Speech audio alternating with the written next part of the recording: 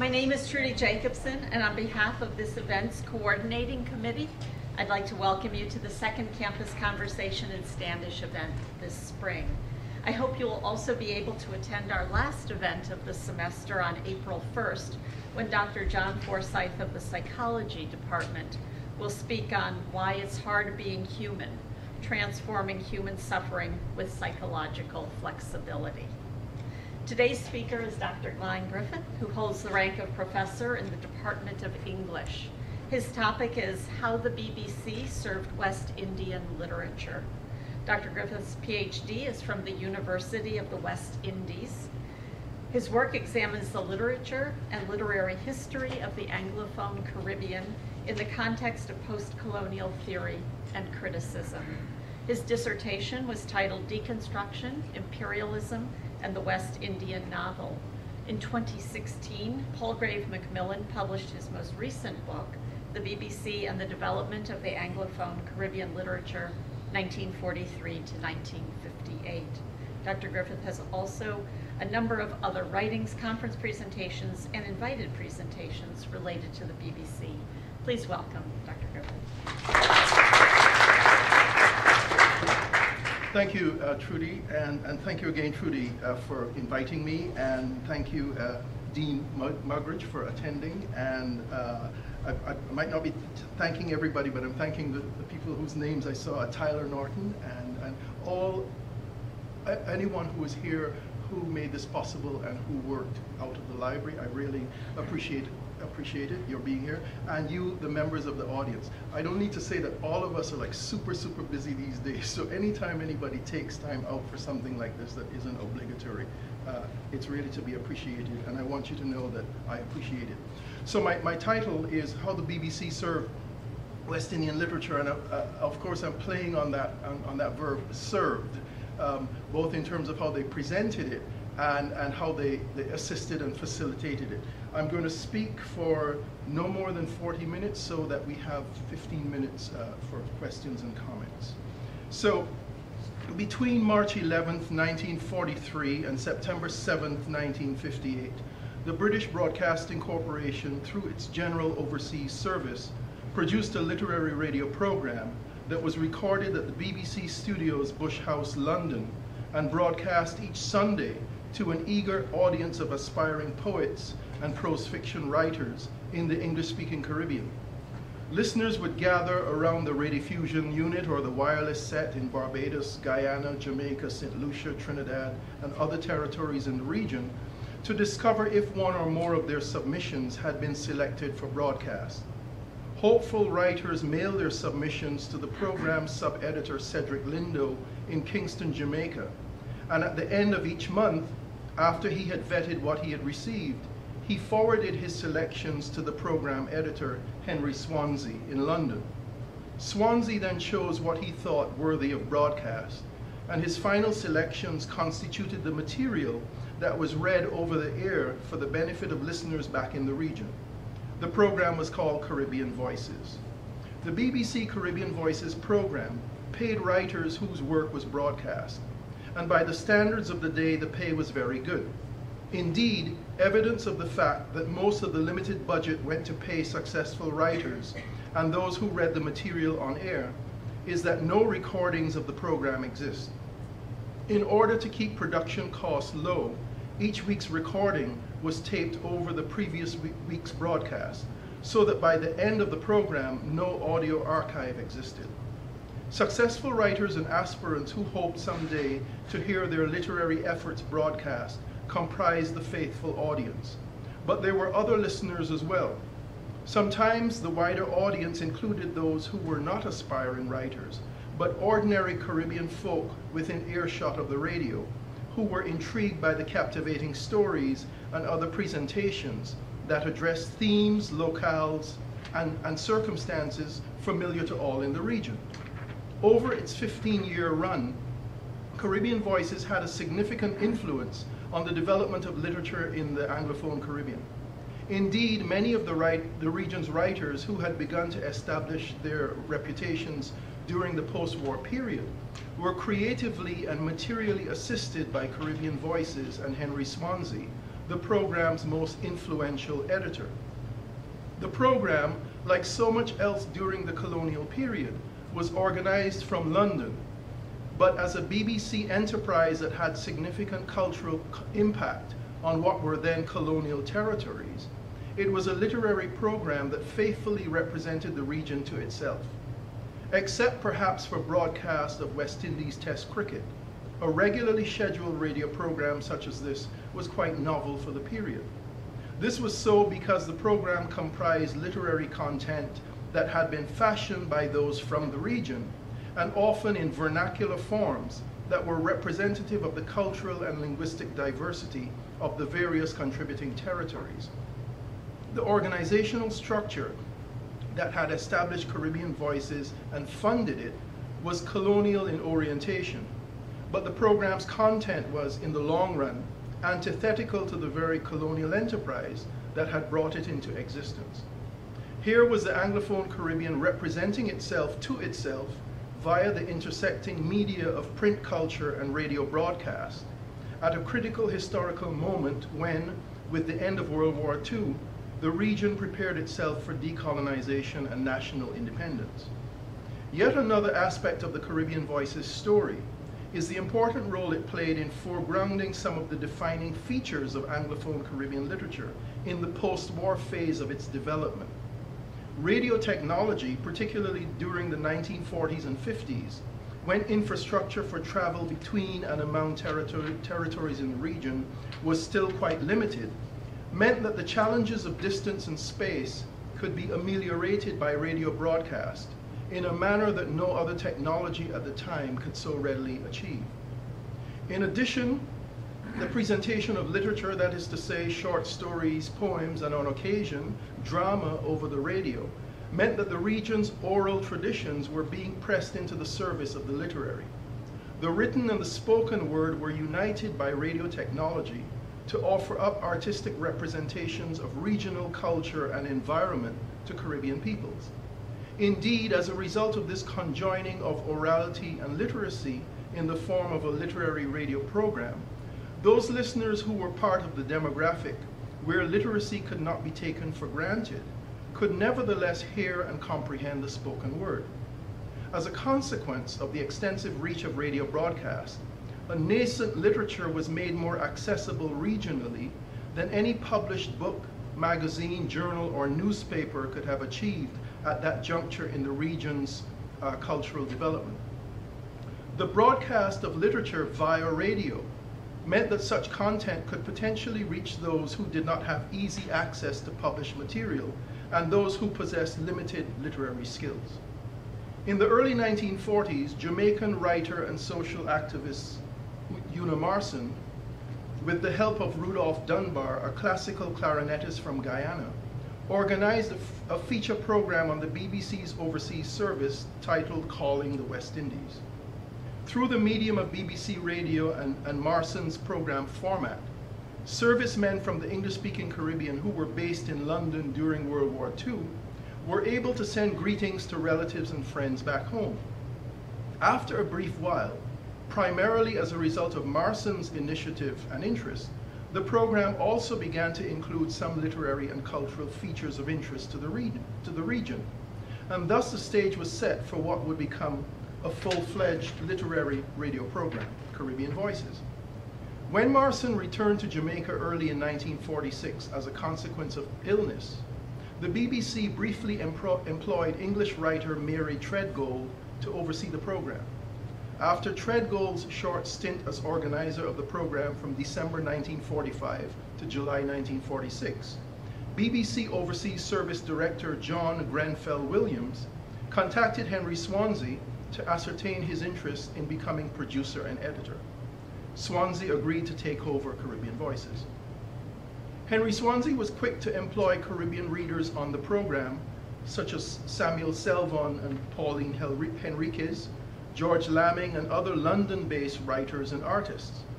Indeed, an important part of his early critical sense of what contributed to the Anglophone Caribbean's uniqueness, at least from a literary point of view, was language and the peculiarities of idiomatic expression.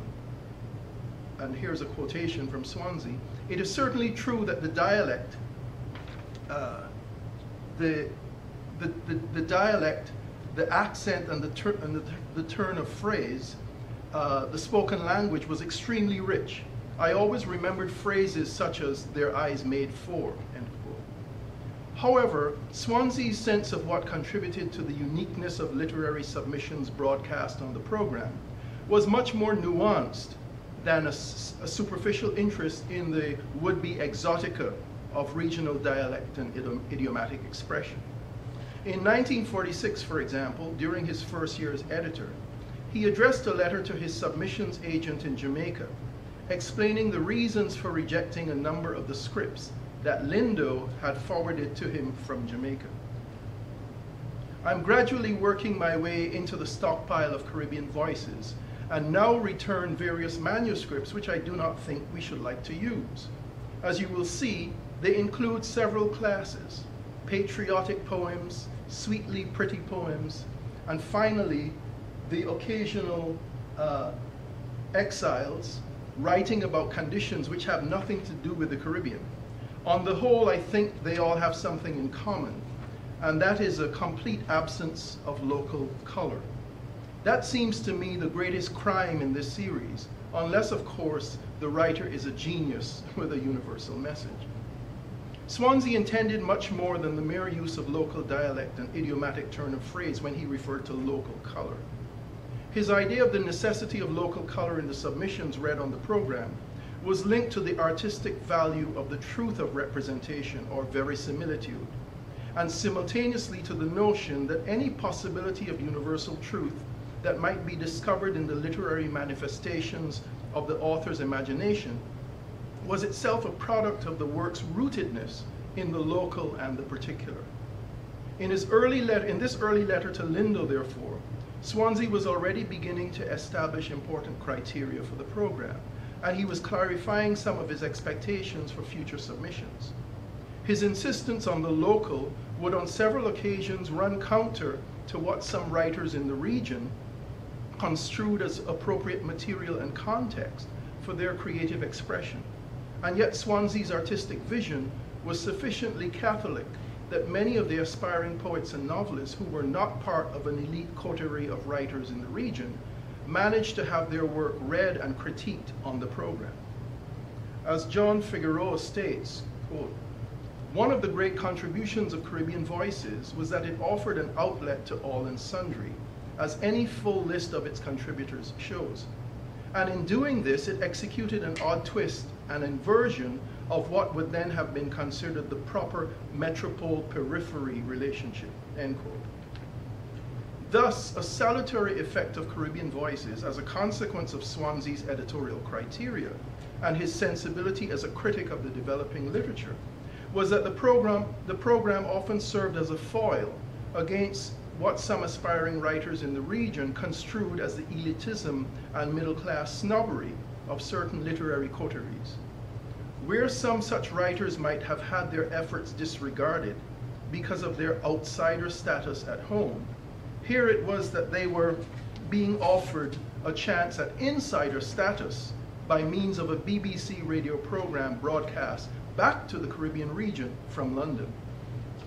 With the foregoing as a sort of preface, I'd like to turn now to some aspects of the overall shape of the program as a result of Swansea's design. In The Pleasures of Exile, George Lamming suggests that for him, there are just three important events in the history of the English-speaking Caribbean.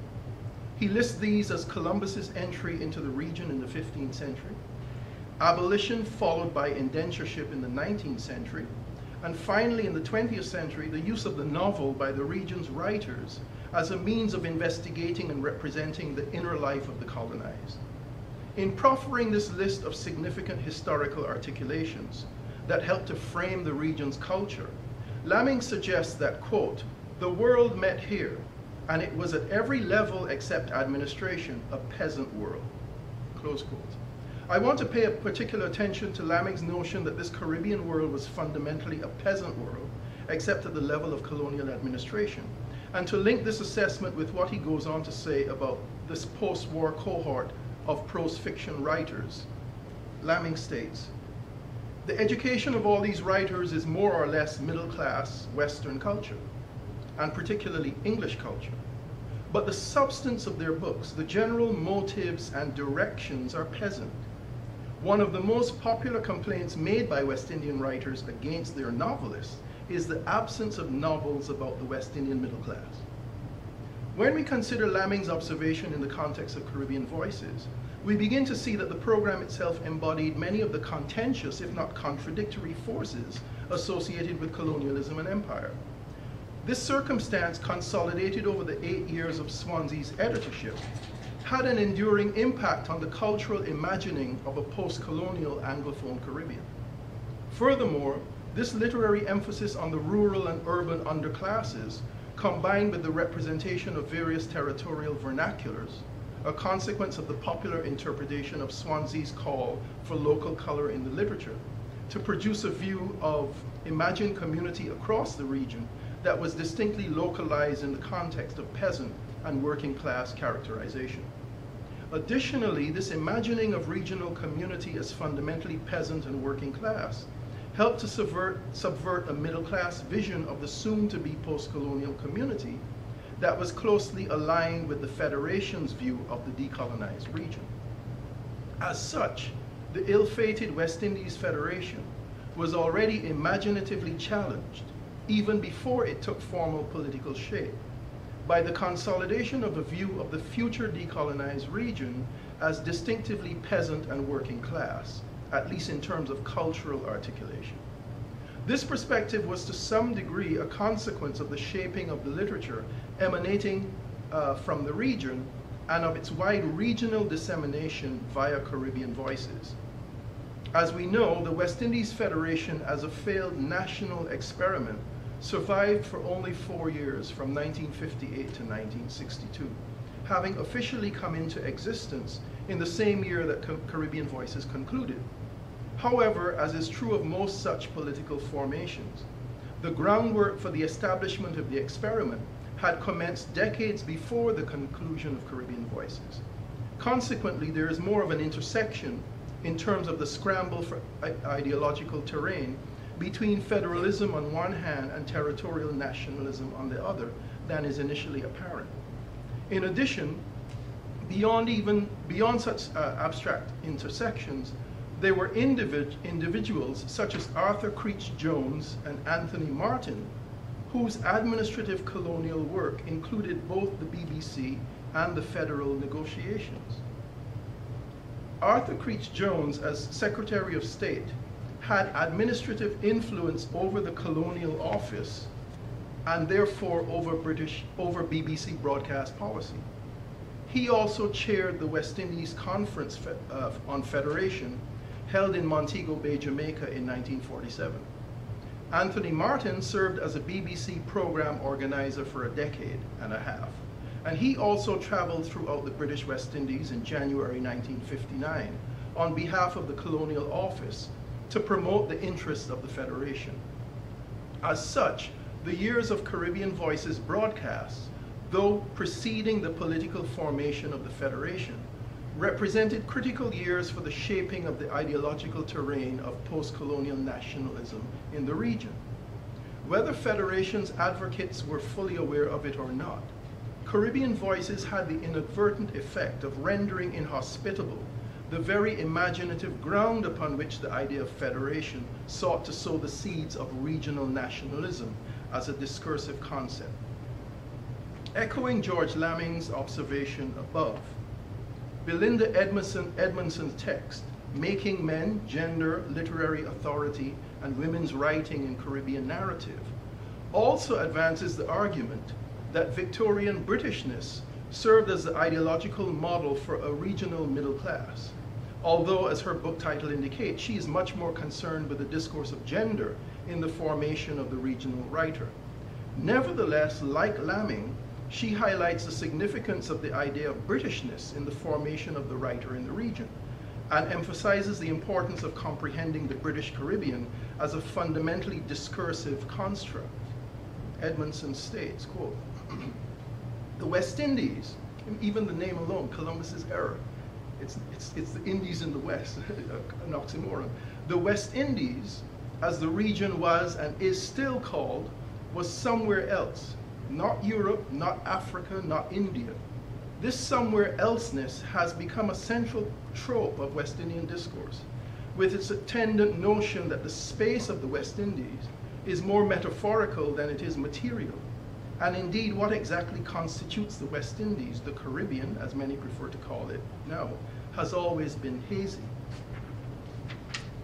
If the space that constitutes the Anglophone Caribbean was always fundamentally discursive and conceptually more metaphorical than material, as Edmondson argues, then the discursive construction of a post-war imaginative community in the region was certainly as indebted to a literary construction of nationalism, given the reach of Caribbean Voices broadcasts, as it was to any other discursive mode.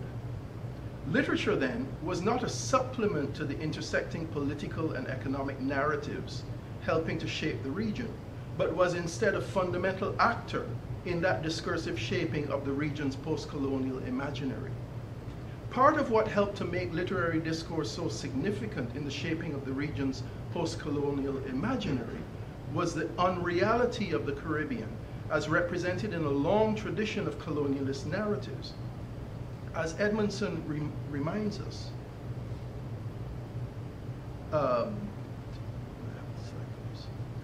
the image of the West Indian space as amorphous, sensual, and chiefly metaphorical established the terms of the discourse of Victorian England with its West Indies colonies. This relationship with Victorian England in turn affected the first generation of West Indian writers in their efforts to define West Indianness, in which geographical unreality, cultural lack, and racial inferiority all converged to define the terms of writing. As a response to this hegemonic colonialist representation, the post-war generation of writers wrote back to the imperial center with the significant assistance and influence of Caribbean voices, and did so in ways that sought to contrast and counter this would-be geographical unreality with a fictive but no less specific and influential alternative mapping. This is the context in which we might better comprehend George Lamming's assertion that for the most part, this particular generation of Anglophone Caribbean writers produced novels that were peasant in motive and direction. The peasant is synonymous with the land, with the agricultural soil underfoot. But in the British Caribbean, where colonialism by its very nature meant the material dispossession of the colonized, most obviously in terms of landlessness, the post-war writers of the region articulated the conditions of coloniality and began the process of imaginative reclamation of the soil underfoot by artistically highlighting the peasant. This is what Lamming is describing when he states in The Pleasures of Exile that, quote, "It is the West Indian novel that has restored the West Indian peasant to his true and original status of personality," close quote. The critique of colonialist discourse that necessarily preceded the region's narration of an imagined post-colonial community was rooted in the literature written by this post-war generation of writers. The emergent literature imaginatively grounded itself in peasant experience as a means of metaphorically taking possession of a landscape that at that historical juncture was itself symbolic of the material dispossession of the colonized. The figure of the peasant functioned symbolically beyond any narrative concerned with characterization to stand in for landlessness and dispossession in the British Caribbean. And this symbolism in turn represented a literary critique of colonialism. I don't think it's coincidental that post-independence, when you look at the lyrics of most of the what do you call it? The national anthems of these territories, almost all of them say something about land and the importance of land. Thus, in terms of Edmondson's proposition that, quote, "the struggle for West Indian self-definition became fundamentally tied to the use and manipulation of key ideas embedded in the actual language of Englishness itself," the figure of the peasant becomes one such key idea in the development of Anglophone Caribbean literature. The peasant's assumed mode of speech, Creole, functions linguistically within the literature as a means of critiquing Englishness, even as the writers were drawing upon Victorian models of authority and knowledge to fashion themselves as Anglophone Caribbean authors. The peasant and the urban poor functioned then not only as character, but also as a metaphor for anti-colonial sentiment, and as the idiom of counter-discourse within the text of this cohort of Anglophone Caribbean writers. Henry Swansea's call for Caribbean Voices submissions that exhibited local color managed to tap into this vein of literary discourse, and the effects of that editorial policy were disseminated across the region. Drawing upon the various territorial creoles as critical linguistic and cultural resources, a significant portion of the writing broadcast on Caribbean Voices imagined the post-colonial community to come as existing within a vernacular tradition. Such writing sought to link language and the language of Englishness with peasant elements that it associated with a post-colonial national culture. Edward Said, for example, reminds us of the importance of such linkages as a strategy of anti-imperialist resistance.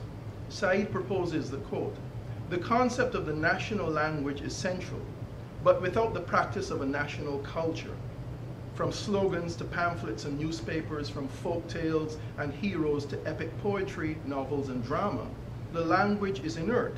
National culture organizes and sustains communal memory," close quote. One example of such conjoining of national culture and language in a Caribbean Voices broadcast, an intersection clearly intended to invigorate national language and avoid any potential linguistic inertia, is Louise Bennett's poem, Bands o' Killing. Bennett's vernacular poem was broadcast on June 11, 1948.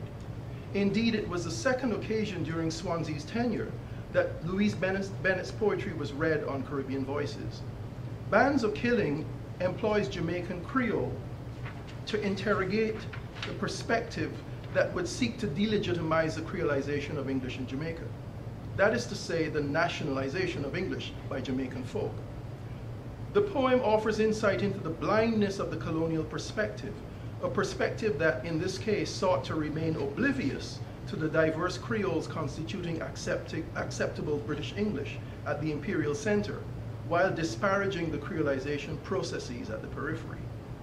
Illustrating the point made by Said above, Bennett's poem not only uses Jamaican Creole to conceptualize a national language, but it also draws upon elements of Jamaican folk culture in a manner that organizes and sustains communal memory. This is illustrated in the poem's reference to two popular Jamaican folk songs, Linstead Market and Come Back Liza, where the relevant lines of the poem read as follows.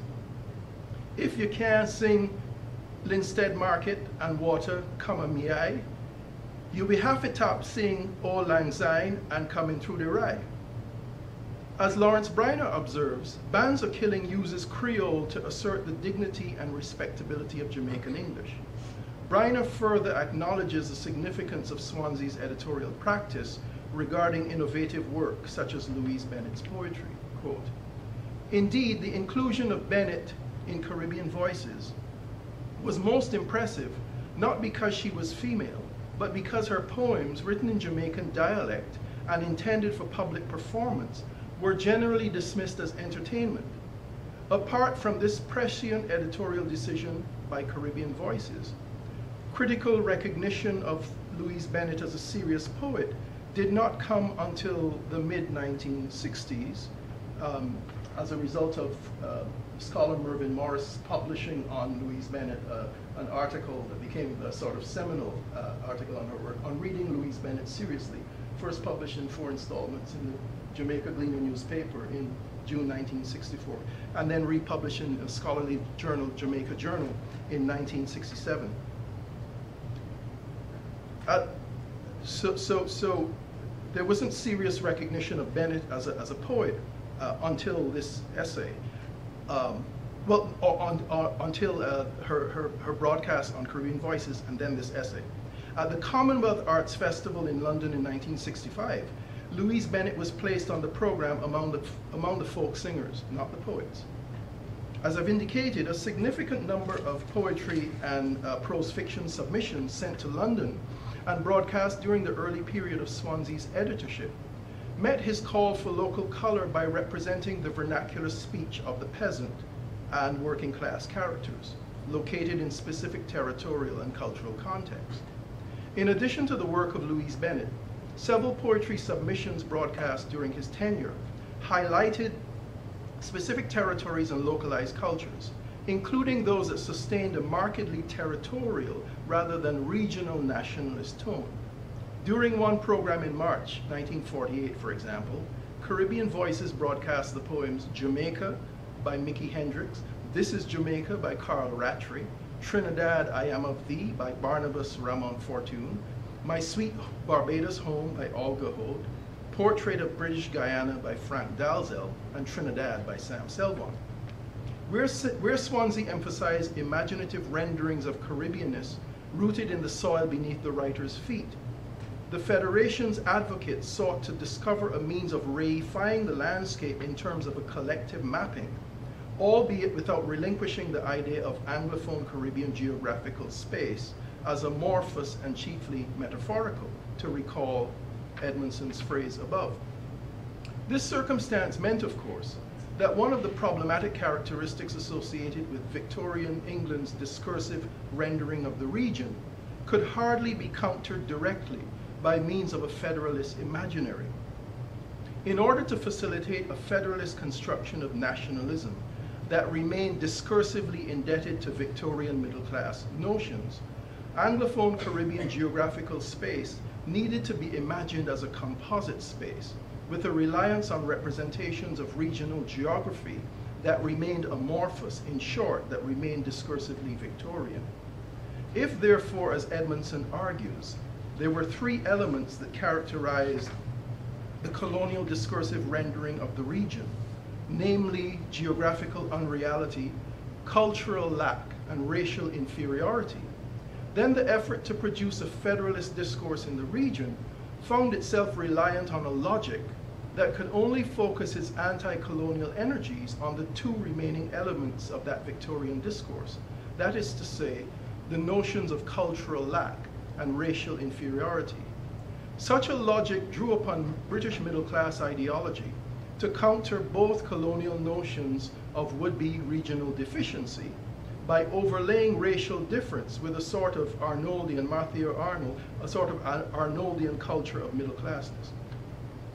In the text, Bonds of Empire, West Indians and Britishness from Victoria to Decolonization, Anne Spry Rush suggests that the official BBC approach to regional development sought to attenuate matters of racial difference by highlighting middle-class ideas of respectability. Quote, the significance of race within the great British family was thus downplayed as represented in the programs on the BBC, and to a great extent the category of race was disabled in the Colonial Service Department itself. Yet class remained important, in particular middle-class notions of respectability, a form of egalitarian snobbery typical among British intellectual progressives of the period. That was the norm at the corporation. Anybody, no matter what their ethnic or geographical background, could be welcomed into the fold as long as they valued the middle-class perspective, and in particular, the BBC's policy of cultural uplift. It is not then surprising that those persons who worked with or for the BBC's colonial service, regardless of whether they were native Britons or West Indians, almost without exception identified themselves as middle class, end quote. Thus, official BBC policy managed to strategically engage the long-standing colonial discourse of purported racial inferiority and cultural deficiency in the region without decidedly undermining that discourse. It did so by offering the overlay of British middle-class respectability and cultural uplift as a way out of that particular colonial conundrum. If local territorial cultures in the region were deemed deficient because they were produced out of retentions and practices associated with the untutored peasantry and the urban poor, the very stuff that Swansea's program highlighted and validated, then the middle-class project of cultural uplift across the region would replace such purported lack with the standardization of middle-class ideals and perspectives. In terms of literary development, Such standardization would likely include a preference for the use of standard English and textual content that valorize the middle-class worldview. The Federalist perspective, indebted to this approach, sought to address the problematic colonialist rendering of the region as racially inferior and cultureless by transposing middle-class values and mores shaped by Victorian Britishness onto the region. As a result, these two egregious aspects of colonialist discourse were never critiqued frontally by the Federalist articulations of Anglophone Caribbean nationalism. The Federalist view of Anglophone Caribbean community lacked purchase when confronted by articulations of identity and belonging that were presented in specifically racialized and working class terms. Ironically then, Swansea's ideological position ran counter to such official colonial policy and to the Federalist view of the region. And his aesthetic choices for Caribbean voices often revealed not only his different perspective, but also his impatience with efforts to valorize and cultivate such Victorian-derived middle-class tastes in the region's burgeoning literature. Swansea was willing to take risks for his beliefs, and his comment as he reflected on his years with the BBC offers a glimpse into his views on colonial politics. Let's see. I think I might have miscued there. So here's Swansea's quote in an interview that I did with him many years ago. An odd passage through life which might explain something to the alert. The key, I think, has been my sympathy with the different peoples brought into contact by an imperial structure, perhaps too much linked by politics and economics, and not enough by art and culture. Indeed, Swansea introduced his final broadcast in October 1954 with the following statement. As the time comes for me to say goodbye to the program, one idea which I thought needed expression is a program frankly illustrating the tensions in the Caribbean.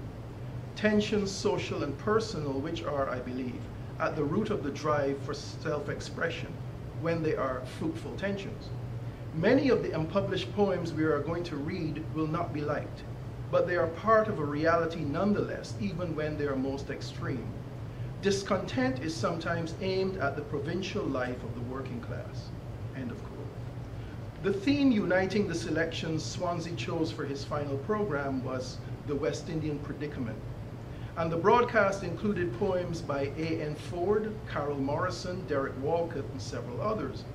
Many of the poems examined the colonial legacy of class and racial tension in the British Caribbean, as this stanza from Derek Walcott's poem, Hatred by Moonlight, illustrates.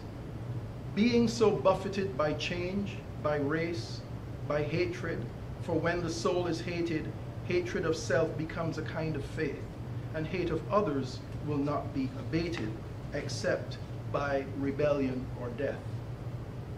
Swansea's vision for the program and the region's literature meant that he often disagreed with Cedric Lindo in Jamaica, and at times with his London-based associate critic and commentator, Arthur Calder Marshall.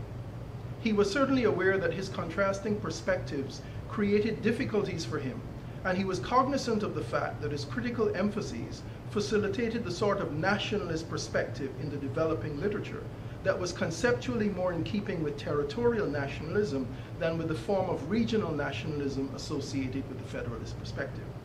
As Anne Spry Rush states, referring to Swansea's editorial practices, quote, nationalist voices were not uncommon on the program, and in later years Swansea himself suggested that his openness to West Indian nationalism might have contributed to the BBC's decision to transfer him to another department. When historian Elsa Govaya offered her assessment of the Federalist story during her 1959 introduction to the Federation Day exhibition, she stated that, quote, Federation has appeared to be the means by which West Indian independence could finally be achieved. This appeal of federation for self-government has been strongest among the middle class. In the earlier struggle for our political rights, it was perhaps enough to be anti-British. Now that we face independence and the immense problems that it will bring, it has become absolutely essential that we should know whether we are West Indians. End of quote. Here, Govaya acknowledges that the Federation's appeal was strongest among the middle class, suggesting not only that there was a need to persuade other constituencies in the region of the efficacy of federalism, but also that anti-Britishness was not sufficient to produce a persuasive narrative of post-colonial imagined community. The question of whether the great majority of peoples in the Anglophone Caribbean imagine themselves as belonging to a future federated community or to particular national territories to come was by no means a settled matter. The fertile ground of heterogeneous imaginings of post-colonial futures in the region would likely nurture and produce whatever ideological seeds had been scattered most widely. And the seeds that had been most widely dispersed in the guise of narrative tendencies were those of territorial nationalism. Not only was the narrative of territorial nationalism more widely disseminated across the region than the Federalist story, assisted, as I have been suggesting, by Henry Swansea's Caribbean Voices, but there were also other quite conscientious anti-Federalist narratives during the same period, structured in the terminology of racial difference. For example, in 1958, Dennis Mahabir, editor of a journal called The Spectator, a literary journal in Trinidad, Mahabir argued that under Federation, the integrity of the Indian community in Trinidad would be threatened by regional migration to that island nation. Quote, "With unrestricted immigration, it is likely that the bulk of West Indians from the small islands will flow into Trinidad, and it is quite likely that the pressure on the Indian community will increase. The Indian population in Trinidad is just 250,000. That is, we are just 1/3 of the total population of Trinidad. With British Guyana, another territory with a large Indian population, with British Guyana out of the Federation, this majority will be considerably reduced," end quote. The concerns expressed here are instructive in at least two ways. First, the focus on Anglophone Caribbean racial difference, as revealed by Mahabir's statement, demonstrates the critical distinction between a concern with representations of racial difference as the dominant aspect of cultural cohesion and national belonging versus the Federalist narrative of middle class cultural uplift, serving as a kind of deus ex machina to suppress potentially disruptive racial tensions in the discourse of national belonging. Here we can recall Swansea's final broadcast and his introductory remarks suggesting that many of the poems heard would not be liked, but were significant because they addressed social tensions in the region, and particularly the discontent regarding the provincial life of the working class. He must have been aware that the cohort most likely to be displeased by such poems that fortnightly address regional difference and conflict would be the intelligentsia, the middle class. His ideological stance suggested that he understood that such social tensions in the region that had been produced by a protracted history of colonialist policies and practices could not be comprehensively addressed by the overlay of a transposed middle-class Britishness. One could not simply draw upon old colonialist epistemologies to produce, in the words of the Guyanese poet Martin Carter, a quote, "a free community of valid persons," close quote. This is also the recognition implicit in Elsa Govaya's assertion above that, poised on the threshold of decolonization, Anglophone Caribbean peoples needed to discover what it was that drew them together as a national community. To simply construct the idea of imagined community in the region as a fundamental opposition or other to British colonialism would result in a Caribbean subjectivity that foreclosed on cultural and social heterogeneity in order to adhere to the very colonialist epistemology of unitary subjectivity that had been central to the colonial worldview. Swansea's ideological and editorial tendencies revealed his comprehensive notion of Caribbean diversity, not only in terms of race and class, but also linguistically, as seen in his unsuccessful attempt to bring the literature of the Francophone and Hispanophone Caribbean into the Caribbean Voices fold. His vision of Caribbean imagined community, expressed through his particular interventions in the developing literature, was of a regionalism that could simultaneously maintain a sense of collective belonging and a deep engagement with the local and the particular. Perhaps such a possibility exists primarily, if not solely, in cultural endeavor. And perhaps this is the service, even today, that Caribbean literature provides the people of the region. Thank you.